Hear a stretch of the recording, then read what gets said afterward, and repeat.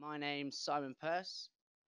I'm a product support engineer here at Martin Audio, and I do far too much ease modeling. I do training for various different software packages that we supply. I also do product training and system design support and any technical support you need. So, any issues with any of our products, or if you've got any questions, just find us on the website and send us an email. But if I could just ask you, if you have got any questions, just wait till the end of the presentation, and we'll do questions at the end. Also, big shout out to the guys at DBS Plymouth if you are watching this through an MLA system, which I hope you are, and to everybody else who's joining us. So, what is ViewNet?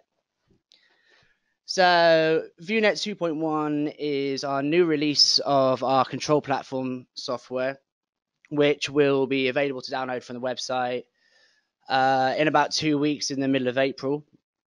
And ViewNet 2.1 is the control software for all of our Martin Audio network products. So whether that's CDD Lives, Icon Amps, MLA, any of our network products will fit on this control platform.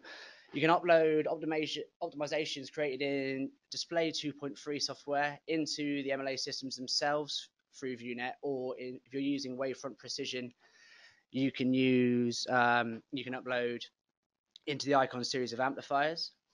You can control system levels, EQ, and delay of any ViewNet enabled product. So again, any of our network speakers, you can control all of those parameters. You can manage presets for individual arrays. So say you've made several presets for the same array in the same venue because you have changing environmental conditions. You can manage all of those presets within the software. You've got individual and global gain, which we will go into in a bit more detail in a minute, but basically you can control things in groups. You can store and recall system configurations. You can monitor the system performance. So you can actually, with the new Icon amplifiers and this new version of ViewNet, you can actually monitor your power consumption and your DC voltage links and all of that. And you can also use this software to keep all of your products as up to date as you can with all the latest firmware. Right, so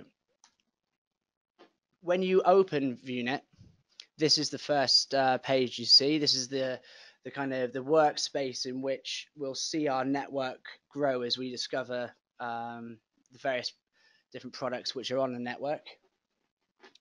I'm going to do a demonstration later, and everything will look red like you can see in this window. But this is just the offline mode. There's a few limitations with that, but we'll just kind of like talk our way around it. When you discover devices yourself, they'll all come up black and look a little bit more suave than they do on this. So when you've connected your products, which we will go into, you can literally just double click on them in this work screen, and that will bring up all of the onboard DSP controls for whichever product you've clicked on. So we're going to continue this theme, this example, by going through Icon amplifiers.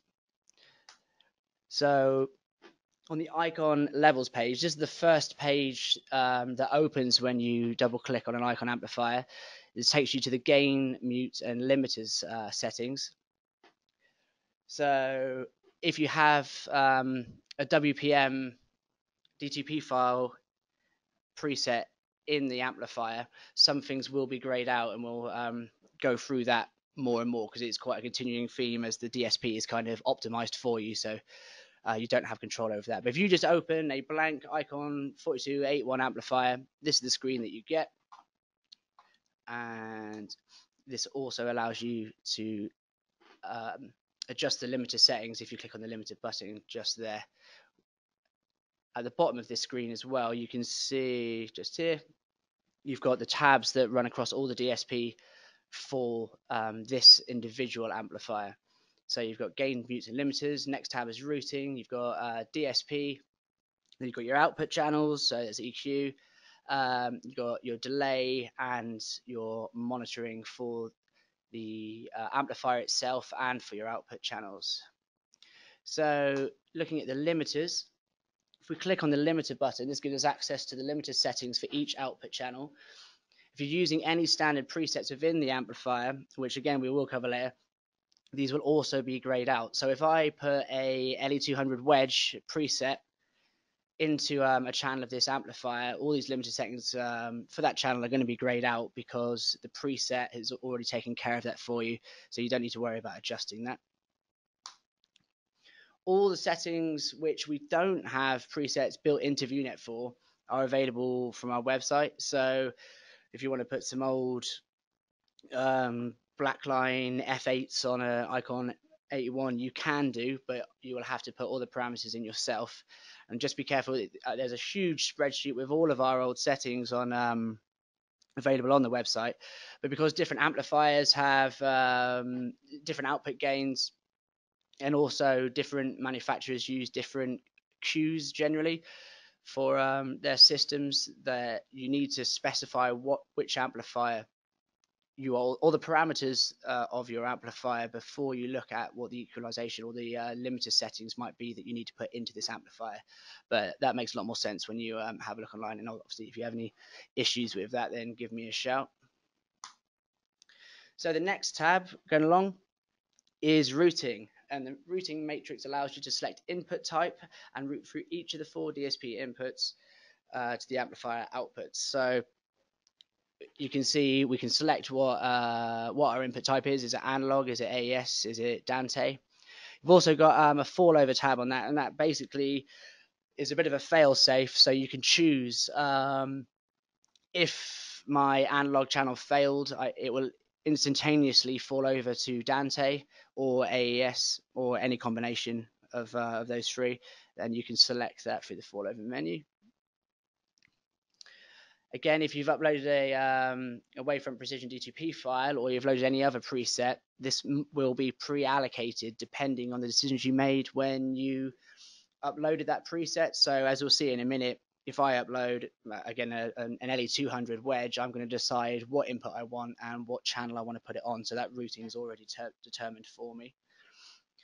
And also, the presets populate the output labeling, as does a D2P file. So if you've got a Wavefront Precision in there, then you'll see on that named output, you'll see Wavefront Precision or an XD12 or whatever preset you've put in there.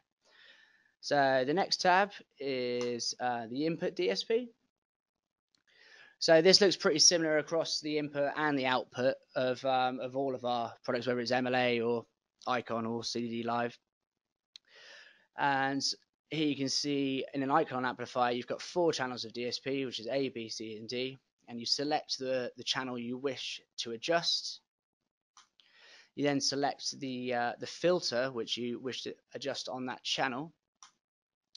You can adjust them. You can actually drag with your mouse, or if you want to do it more fine tuning, you can adjust using the faders, which you can see on the right. So you've got frequency, gain, and Q.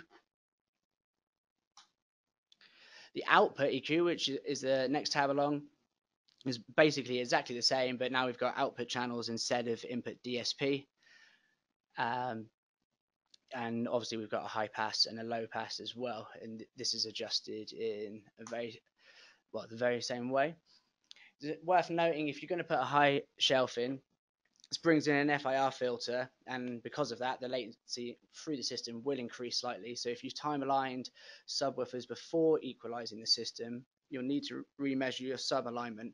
So it's good to have that kind of workflow that you've equalized system, line your subs, but I'd always double check anyway.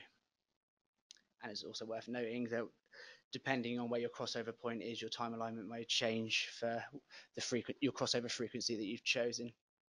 So the next tab we're going to look at is the delay. So for sub alignment, you would normally apply array alignment delay on the input and any sub array steering settings on the output. So if I'm doing a broadside an array or a broadside cardioid array, I'm going to sort out all of my array parameters in my output delay, and then when I come to time align that entire array as a single entity, I'm going to time align that with my input delay to my tops. And as you can see, you can easily do that there. But as of the output EQ, the output delay will be grayed out with the WPM optimization, because obviously the DSP that governs the delay and EQ and all of the settings and parameters which the optimization optimizes, it uses that DSP to control them. So there'd be no use in you changing them, because your optimization will no longer be relevant. The last tab then is monitoring.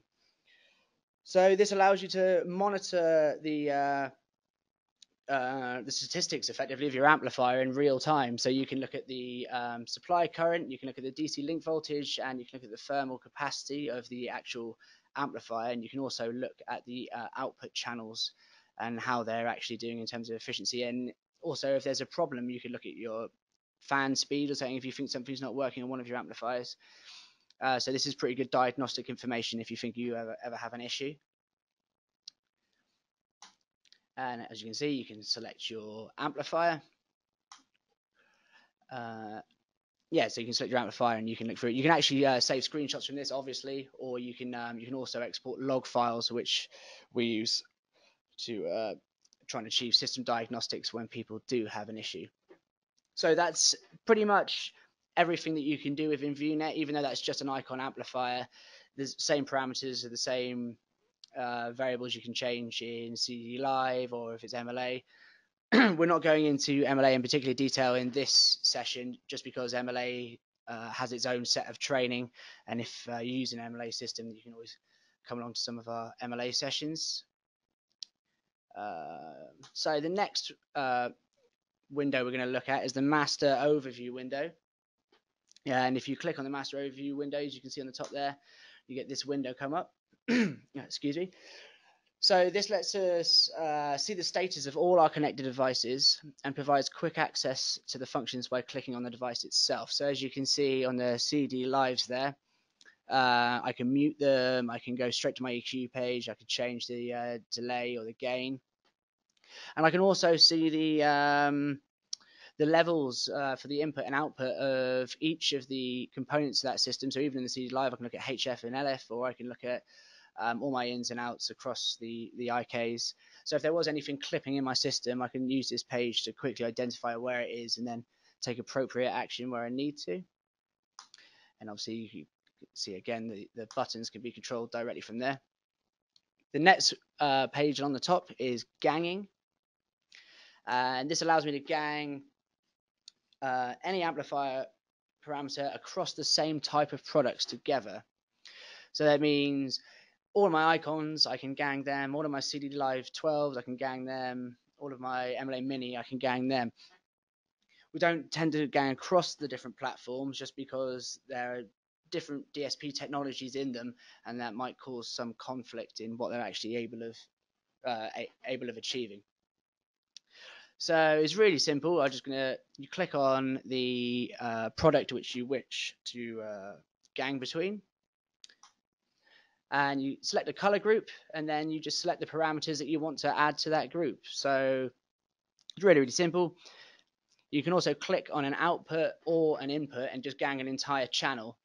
So I could just gang all of the outputs if I was just doing some mono subs maybe through all of the outputs of an Icon 42. I just gang everything. And if I'm not doing anything particularly clever like broadside or cardioid, then that will just work across all 4 outputs. Oh, excuse me. So once we, that's pretty much all of the different controls within ViewNet in terms of icons. And again, we're only using icon as an example just because it covers all of the bases. And if you can do ganging, EQ, routing in an icon, then you can do it with any of the other products as well. So the next slide we're going to look at is networking, basically. So how do we get ViewNet to see our amplifiers and CD Live and MLA? So with Icon amplifiers, we recommend that you use the auto IP setting, which is on the utility menu on the front of the amp panel itself. And if you use a DHCP support connected to your network, this will automatically provide the IP address for your amplifiers, and it will also provide the address for your PC. Really, really simple, really quick. You don't need a managed switch. In fact, I would recommend that you would almost never need a managed switch. So if you have a dumb switch, a DHCP support, and some Cat5 cables, you're all good to go. If you use a direct connection while it's in automatic IP mode without any DHCP support, so it's not being assigned any an IP address itself, after a minute or so, it will just give itself an IP address. But this isn't always ideal for the whole network in terms of control. I mean, it's okay for maintenance, but we would definitely recommend to use DHCP support with an automatic IP for any kind of network control, and indeed firmware updates. Static IP is absolutely fine as long as obviously your PC is within the same IP address range as your amplifiers or any of your other network products, and obviously you need to be in the same subnet mask as well.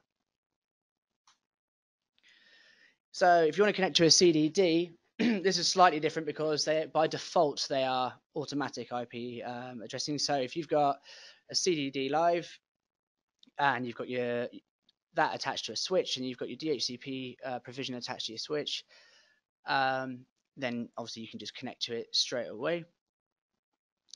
We're doing this without again DHCP support to do like firmware updates isn't ideal, just because when your CDD reboots to embed that firmware upgrade, the IP address might change and you could be stuck in a bit of limbo, and you might have to go into boot mode and try and fix it again. So it is much easier to just use DHCP support.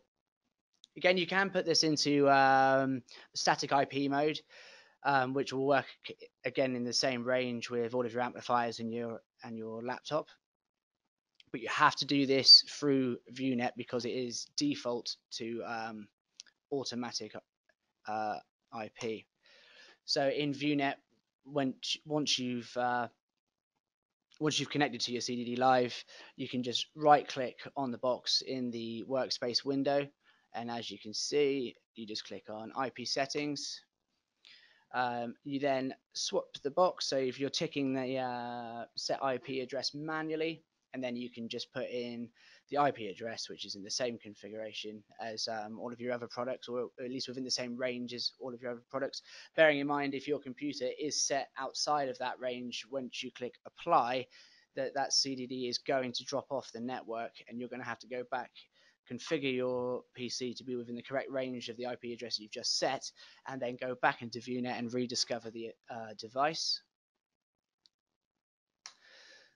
So the first time, if you buy some of these products, the first time you go online, we recommend that you update your ViewNet firmware library, and your firmware library is downloadable through the software, and it exists and stays on your computer. So you can use it to update any of your systems at a later date. We recommend if you just click the firmware update button, I don't know, once a month, then you're always going to be on top of any changes. And we do try and email around a newsletter for any changes that have been made.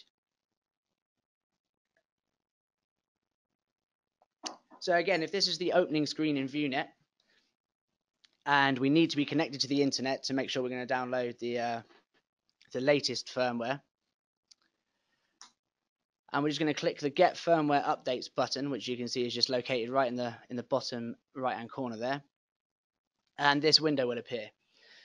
And we're just going to click Download the latest firmware updates.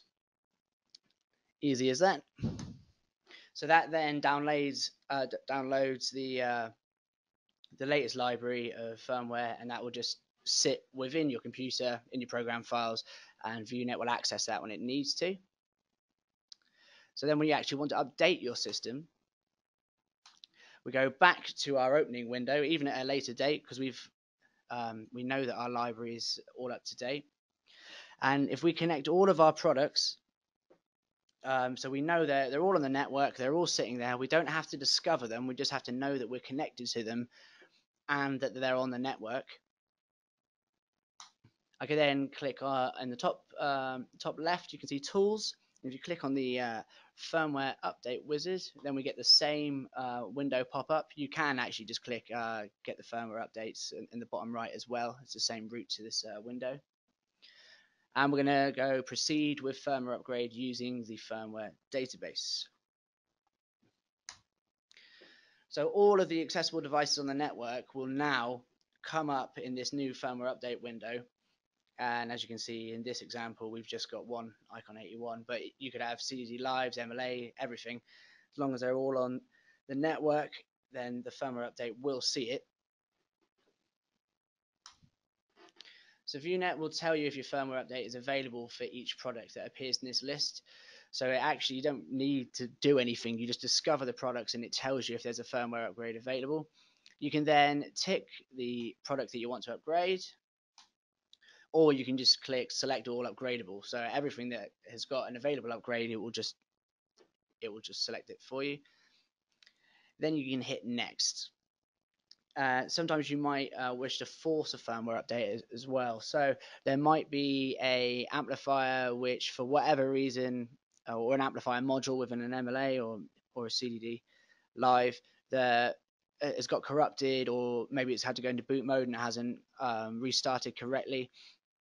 It will think it's on the latest firmware when it's not. So even though it says no, you can just click yes, or tick the box rather, and that will force it to upgrade its firmware, and that should get rid of any behavioral issues you have with that particular piece of equipment. So you can select the firmware version you want as well. So 9 times out of 10, well, in fact, I'd probably say 10 times out of 10, it's going to be a higher number than the last one. So you can just easily see which one you want to upgrade to. You can also downgrade, which can sometimes reset products that are having some issues with, but I think those issues are all gone now. This is really important when you are doing a firmware update, or an upgrade rather. Make sure you have a wired connection and you're on a fixed IP address, so you're either set to static for everything, or you've got your DHCP support on the network. Because again, if your firmware upgrade reboots the machine, then it might give itself an IP address which is no longer in the range of your network. So it's going to be stuck in limbo. If you've got DHCP, or if you're on static, that IP address isn't going to change, or if it does change, it will automatically change everywhere for you within that same range. So you're not losing things on the network, and that can cause a lot of problems. And also, always use a wired connection. Don't use Wi-Fi. Make sure your laptop's plugged in. Don't rely on your battery power, because it can take quite a while if you've got a lot of items there. And yeah, just definitely follow all the advice on that screen. So then you get a process report, and this is just going to say, yes, it's retrieving files, it's updating the firmware. If you've got multiple things, this might take a while, and it might actually come up in a bit of a random order. So it's good practice with all other products to power them down. Once the update is complete, wait 20 seconds, because sometimes the capacitors can hold a bit of charge, so it's not actually turned off for quite a while. So I'd turn it off for 20 seconds to make sure they're properly shut down, and then turn them on again, and then they're all good to go. So once your computer is connected to your network of modern audio electronics, the first thing we need to do in ViewNet is connect them. And this is after, so you've done all your firmware updates, that's all good to go. We're now actually going to connect to the devices in the software so that we can control them through the DSP parameters. So the first thing we need to do is create a new project. We're back on this start window again, and we're just going to click the new project little icon there, and this window will come up. Give your project a name, whatever that might be, and also select a relevant location, I would say. So you could try and have a project folder for all of your system designs, whatever it may be. So if you're in a theater, you can have your D2P file, you can have your map file for your display project. All of that can just sit in the same folder, and it does make a lot of sense to have it somewhere you can access. So the next thing we need to do is just click Discover Devices. So if we've got all of our amplifiers linked up, all the Cat5s patched into a switch, again a dumb switch is the best way to go. If you turn your DHCP support device on, so just like a TP link, something cheap, would be fine. Turn your amplifiers on, double check they're all set to auto on your on the front panel, and then you can just plug in your computer, open ViewNet, save, give the project a name, save it in a memorable location, and then just click Discover Devices, and it will find them. So you can see in this example, we've just connected to an Icon 81, and it's just got its IP address there. But all of the products which you've got connected on ViewNet will be available in this window. You can then click Run Wizard, and this just syncs both ViewNet and the amplifier, so they both know what they're talking to, and they know what's on the other end of the line. There can be some other steps to go through. If you've got if you're connected to an MSX, for example, you need to tell it whether it how many boxes of MLA Mini you're using, or if it's flown or ground stacked, and then you can upload your DTP file later. But I mean, it's very plug in and play and makes a lot of sense. So in this example, if we had some MLA Mini and a Merlin and everything, as long as it's all on auto and you've got your DHCP support, it will find it. So in this example here, we've got a Merlin, a DD12, a PSX, an MSX, which you can see is flown with 4 MLA Mini hanging below it. And we've got an MLA and an MLLD as well. And they're all on the same network. So, easy as that. So we'll now go do a a live kind of example. I'm not actually connected to anything in the office because I could not fit all of our product range in here. So I'm going to do an offline mode, which is just for kind of display purposes only. It doesn't, as of yet, serve a deeper function. So if I get my ViewNet, so I've just opened ViewNet. And first things first, I'm going to just click on the new project tab. I'm just going to call it demo. And then I'm just going to save it on my desktop for this example. But if you saved it in your project folder, that would probably be more useful to you. And here we go. So if you then thought that all of your products are connected, they're all on the network, you've got DHCP, they're all turned on, they're all set to auto, and my computer's connected, I can then click Discover Devices, and this will find all of the devices on the network. But as I am unable to do that in this situation, I'm just going to drag some amplifiers in from the corner. And you can do this yourself if you ever need to help teach colleagues, or just doing it for kind of an example. So I've got one rack of 3 Icon 42s. And the first thing I'm going to do is right click on that top amplifier and just click Open Preset Manager. And the first thing I'm going to do is just click Identify on the top amplifier.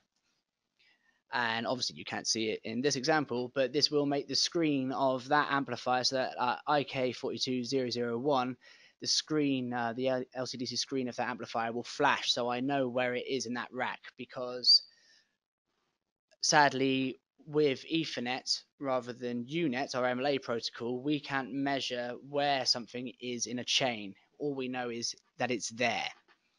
So if I click Identify and it turns out that 001 is actually in the middle of my rack, I can then just close this, and I'm just going to right click on that top amplifier again and click Rename, and I'm going to call it IKB because it's in the middle. If I then open the preset manager, again, I'm going to identify number 2. And when I see, oh, actually that one's at the top of the rack, I'm going to shut my window, rename IKA. You can actually just turn one amplifier on at a time if you need to, or once you've done this once, you can save well, it will save to the amplifier, so you don't need to do this every time. If you've gone on tour, your racks will always be in the same order. So again, open preset manager. Obviously, that last one is going to be at the bottom, but because I want A at the top, I just click it, and now I've got ABC, icon A, blah blah blah. Perfect. So now they're all in the right order, and you can see here they're in the right order as well. I'm just going to change it to IKC. Cool. So there's my rack. So if I go back here again, I'm going to click on Open Preset Manager, and we can actually change the number of racks as well. So say I've got 2 racks. Now I've got icon A and B, and icon C is in rack number 2. I can actually think, if I wanted to move that, I can actually move it over there, and you can do any kind of combination that you want, but I only actually want 1 rack for this example. So the first thing we need to do is tell the amplifiers what's actually plugged into it. So in this example, if I use I'm going to do some WP. So if I've got 6 boxes of WPC in a, I don't know, I'm going to do it in a 2-box resolution for this example. I've already made my display file of my venue. I optimize it, and I then export my D2P file into the same projects folder as my ViewNet project. I can just click WP series. I'm just going to add. I can then locate my file. So here's what I did earlier. So I've just got D2P demo. This is an iShrink I've been designing earlier in the week. So I just click open. And of course, you could have various different arrays within this D2P file. So you need to select which array you're actually talking about. For this example, I'm going to do 6 WPC. And here you can see we've got, it's WPC. There's 6 boxes, and it's in a 2-box resolution. So 6 boxes, a 2-box resolution, it's biamp, so that's going to be 6 channels. And now I can rename it. So say this is my left hang. So let's go WPC left. And I want it to load from A1. And as you can see on here, you've got A1, 2, 3, 4, B1, 2, 3, 4. I can change it to be anywhere I like. So I could just completely mess it up and have it all over the place. But for this example, I'm just going to go with something a little bit more logical. So that's going to fill up all 6 channels in ascending order from A1 to B2. I want to use input 1, and DSP-A is absolutely fine because I've got nothing in these amplifiers yet. The voicing curve for the Wavefront Precision series is actually on the input because the output DSP is completely used by the optimization. So you can choose whether you want to preserve an existing input EQ, or if I just put normal, it's just going to import this array with a WPC voicing curve. Again, if you already had an input EQ that you were particularly fond of keeping, you would just click preserve, and then that would preserve the input EQ. So at this point, I just click load, and there you go.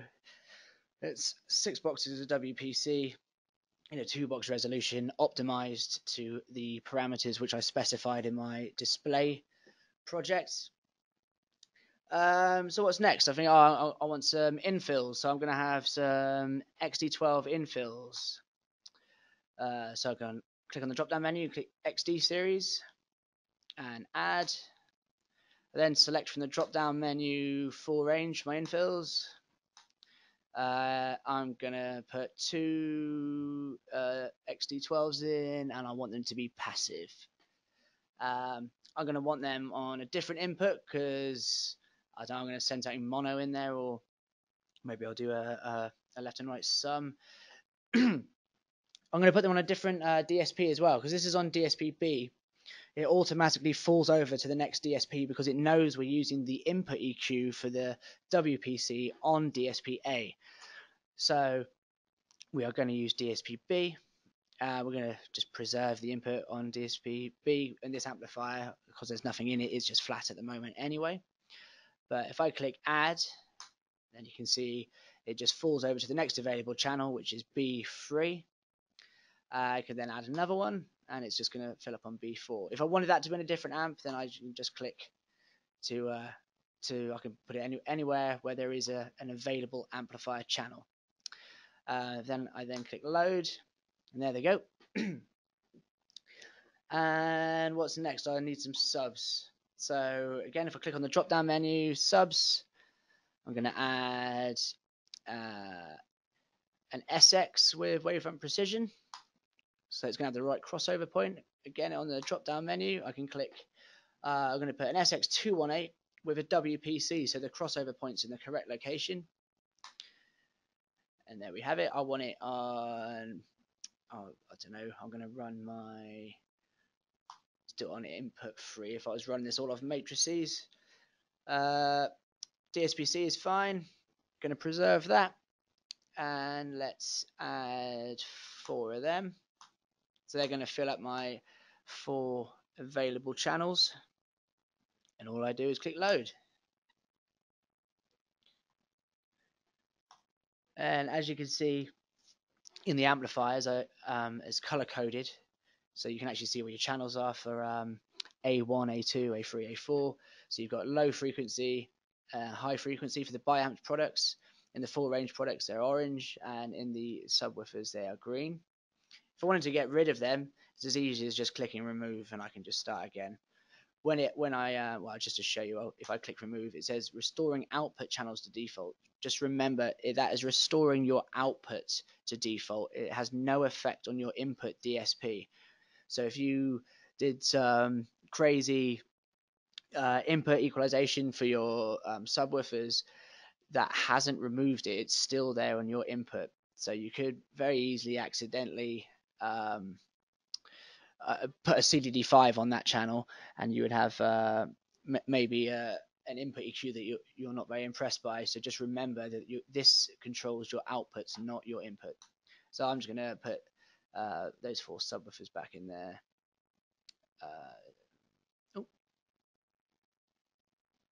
DSPC, add. So it's that quick and easy. So if I close that, I've now got my amp rack. I've got some front fills, got some subwoofers. You can move these around to give you a bit more of a kind of pictorial display of what's going on.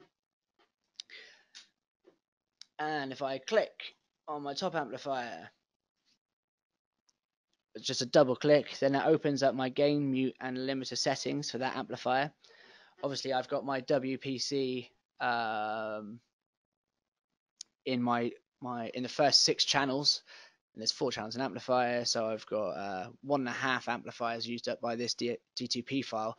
So the output faders and indeed the limiters are grayed out because the preset that we have selected has sorted all of this out for us, as well as the DTP file which we've inputted to for the DSP of the outputs. In the routing tab, next tab on the bottom, I can change to Dante, and I can show you this fall over. So now if my Dante cuts out, I'm going to go straight to AES3, and that should just be an instantaneous transition. And you can see that my names are WPC left, and it's all coming from DSP-A. So we're going input 1, DSP-A, and all 4 channels are routed to the correct outputs. Here you can see this is our voicing curve for the WPC. I put that on DSP-A, so if I go to DSP-B, it should be flat. Yep, so that's all correct. So this is what we're preserving when we select preserve, if we're using input 1 on DSP-A through that routing menu. And I've also got some additional points here that I can add, which are adjustable from the faders at the side, or I can just type in whatever parameters I want. Output DSP is very similar, obviously, because we've inputted a optimization file. All the DSP is already decided for us on the output because it's an optimized array system. And yeah, again, because it's biamped, you can see that on 1 and 3. You can, however, adjust the high pass filter if you wish. So yeah, depending on, remember, if you do that, then your sub time alignment may well change depending on the frequency which you've allocated at your crossover. The next tab is delay, and again, your output delay for a WPC is grayed out because your optimization file, your D2P file, has used that DSP to give you the optimum output already. At the bottom here, you can change the increments in which your milliseconds go up or down in, and obviously you can swap polarity on the in and out. Next tab is monitoring, and you can see you can select. By default, it's selected the actual amplifier itself, but we can look at the individual outputs for the load impedance, the limiting when that's coming into effect, and the output current as well. On the input, you've got your supply current, your DC link voltage, and your thermal capacity. And you can look at your PSU fan speed and the temperature statistics for the amplifiers as well.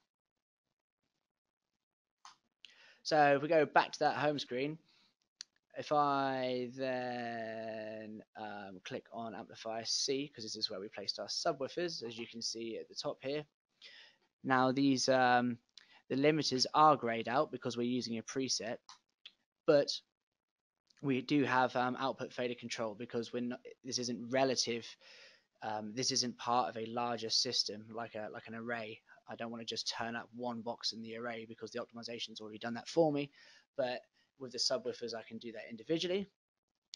Again, with the routing, this is very flexible. You can move it where you like. With the subwoofers, you might be doing left and right. You might be doing mono. This is obviously the decisions that you have to make along the way. All of your input follows the same. Your input DSP is completely open because your EQ is on the output. But again, you can just click through like all the others and select different points that you wish to change. You can see some of the output EQ is already faded out because that's part of the preset, but there are obviously a lot of other points that you can choose as well. And you've got delay. This delay here is because you put a preset in. This is delay compensation. You can change this if you need to for whatever application you need. For example, your array is 20 foot closer to you than your subwoofers, then your delay preset for the latency issues can be adjusted. And again, obviously you've got your monitoring, but it's just labeled depending on the preset that we've put into it. So that's pretty much Icons in a nutshell. It's really easy to use, and as long as you've got your network sorted out and you're connected correctly, then they just appear in very simple to use. The other thing we can show is CDD Live. So if I just drag and drop a CDD Live, I'm going to use a CDD 8. So I just hit 1. Obviously, even if we connected the amplifiers first, and then 20 minutes later we realized that we had a dead Cat 5, and for whatever reason our switch, which is connected to our CDD Live loudspeakers, we weren't connected to it or wasn't part of the network. If I then replace that Cat 5, the DHCP support will allocate the CDD Live loudspeakers with an IP address within the same range as the Icons and my PC. So I can just click Discover Devices and nothing will change here, but this will just populate with the new speakers which are connected to the network. So I'm just going to add another one. Let's put a subwoofer in there as well. So if we've got like a little kind of portable powered DJ setup, exactly the same with the Icon amplifiers. If I double click on this CDD8 Live, all of the CDD loudspeakers or the CDD Live loudspeakers will appear in this tab. So we've got our mutes, our equalization, which will come up for each individual loudspeaker. We can go back to there on the overview tab at the bottom, and we've just got PEQ there. So we can have, you can see it's CDD8 Live 2 or if I go here, CD8 Live 1. So you've got all of your own output EQ for that system. Wrong tab. So you've also got an LED button, and that allows you to locate which CDD8 you're looking at again. So even if I go back into my workspace, you can see that this speaker here has now got an LED turned on. I can just go back and turn it off, and obviously it's gone. But that will help you identify which one's left and right, or which one's delay 1, delay 2, however you want to use it.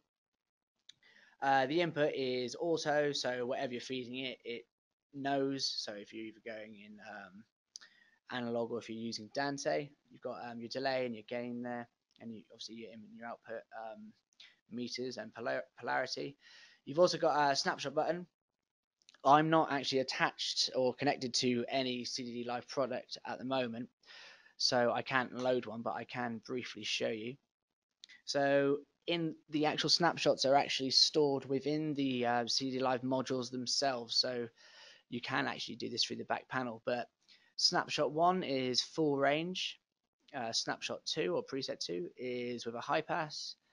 Snapshot 3 is with is being used as a wedge, sorry.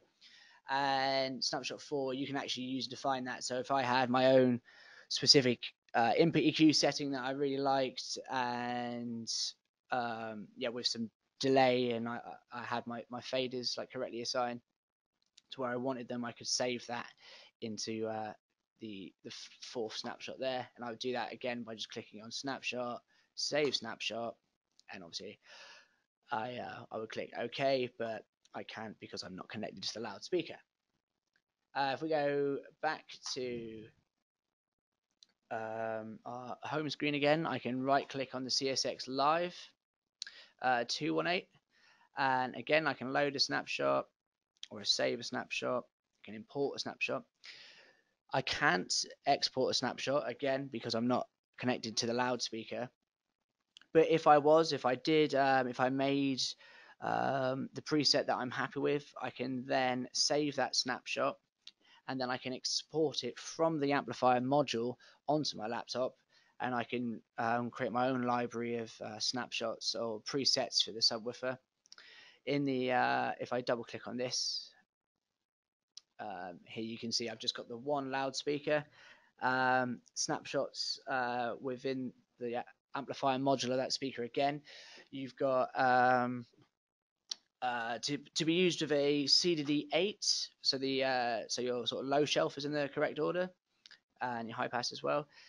The second setting is to be used cardioid with a CDD8. The third setting is to be used with a CDD12 or a CDD15, because I believe the crossover points are actually the same with the 218. And again, you've got a cardioid to be used with the CDD12 or a CDD15. And again, you've got a user snapshot, so whatever you want to define yourself, you can just save that and actually store it into the amplifier itself. Again, you've got EQ, polarity, LED, and you can obviously choose your delay if you need to on there, and your relative levels. So the next page we can look at, I guess, is ganging. So that's pretty much like a good overview of all of our products. Everything is the same. Once you've connected to it, you've got your gain, mutes and limiters, you've got your routing, you've got your DSP input, output channels, your delay, and your monitoring and the amplifiers. Obviously in CDD Live, you've just got these limited functions because you've only got one in and one out. But you've obviously your EQ, your polarity, your delay, and your gain, mutes, everything you need to run the system. So the next tab we can look at is the master overview. This is quite good because you can place it on another screen. So if you've got like a large system, you can actually just have this on another monitor, so you can view your in and out levels. You can look at the meters, obviously, for the entirety of your gig. So if there is something clipping, you can be pretty quick on it and look where it is. Especially if you're if you've got a DJ who's a little bit DJ-ish, as they all are, then you can see where he's clipping your all of your left and rights. Um, you've got mute, like direct control of mute, EQ, delay, and gain on the whole CDD live range. But if you double click on one of these pictorial kind of pictures here, then you can see that it's just brought up the amplifier straight away on the home screen. The next picture we can look at, or the next window we can look at rather, is the ganging. So here you can see we've got all of our CSX lives would be in this window. Our CDD lives, so the whole range of CDD lives, because their DSP is the same, they exist in the same window and can be ganged together as such. And then you've got your icon amplifiers. You can see on input A of both amplifiers A and B. I don't know why I didn't put them the right way around, but all 6 channels on the out, because they've got a D2P preset file in them, they've all been ganged together. So it's one solid entity. It's just going to 6 different modules, obviously via a link because it's 2-box resolution and they're biamp. So the entire Wavefront Precision compact is just acting as one array as it's optimized. But if I wanted to gang any of my subwoofers together, or any aspect of my subwoofers together, I could select a different color, and I want all of the sub levels to be on one fader, and I want to be able to mute them all as well, just on one click of a button. I can now go to my let's go X off that. If I then go to my third amplifier, so that's my IKC where I put my subwoofers. If I go to my input and output faders, if I now move that, you can see they're all ganged in one. I can mute them all in one go. And then if I think, oh, actually, I want individual mute control, I can just go back to my ganging window, click on icon, and just deselect. And there you go. Now only the faders are ganged. Again, if you just wanted to gang everything, then you just click on the actual. Oh, I'll just select a new color. Sorry. Just click on the whole output channel, and now all of my subs are doing exactly the same thing. So you might well want to do that, or if you're doing cardioid, maybe you have that in different settings. But you could gang your cardioid subs together, depending if you want to do a broadside cardioid array or if you're going to do something a little bit more complicated. And that's pretty much it in terms of control. I mean, you've got all of your gang in there across all the different platforms. Your routing, all your DSP, EQ, delay, all of your monitoring.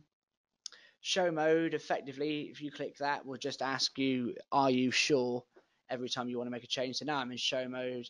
I want to, in the middle of a gig, accidentally mute the left system. But I'm just gratefully not going to do that because it's going to ask me if I'm sure, even though I clicked OK. Muting the system, obviously you've got to be pretty careful with that. It will mute all of the connected everything. So this is like a master mute for kind of like emergencies, really.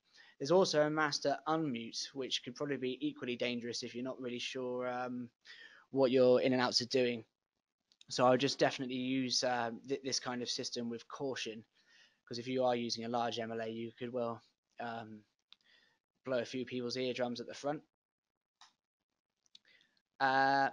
And then disconnect system, which just disconnects everything on the network. And if you're using this system for control in, say, an installation, we would say, because everything's obviously always plugged in, not necessarily turned on, but it's always wired up. If you turned on your DHCP support, everything's always on automatic IP addressing. Then turn on your amplifiers, then connect your computer, and you just click Discover Devices. Everything's there. At the end of the gig, disconnect the system, power down your amplifiers, and then if you wish, you can turn off your router as well. But if you always work in that order, kind of back to front at the end, then your system will always just be discovered straight away, and you won't have many issues.